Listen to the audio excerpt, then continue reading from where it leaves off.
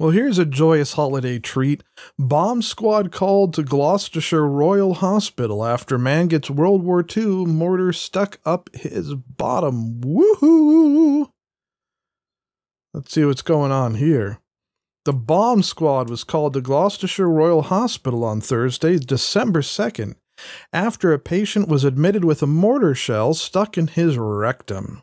That's an interesting place to keep it.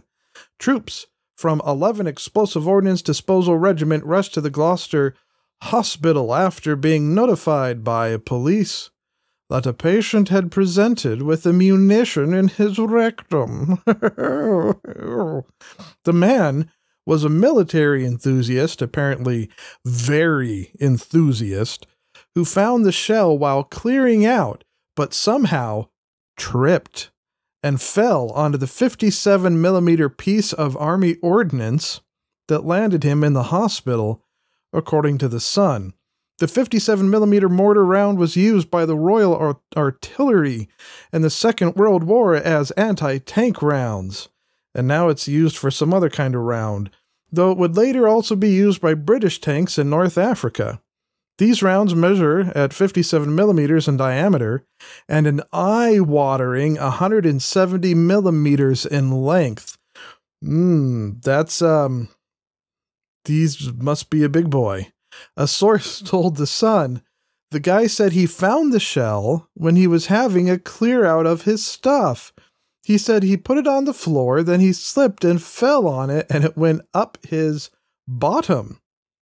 Was he not wearing any pants when he was doing this? The MOD said we can confirm an Army Explosive Ordnance disposal team was called out to Gloucestershire at the request of local police.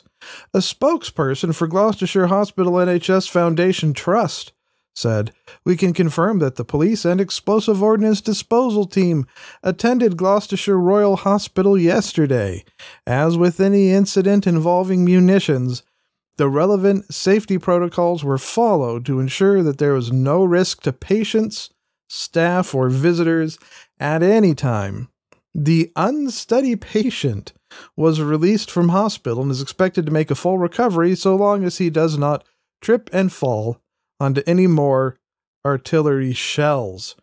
And I have to wonder, in addition to whether or not he was wearing pants, once he got it stuck up there, how did he get to the hospital? He obviously couldn't sit down.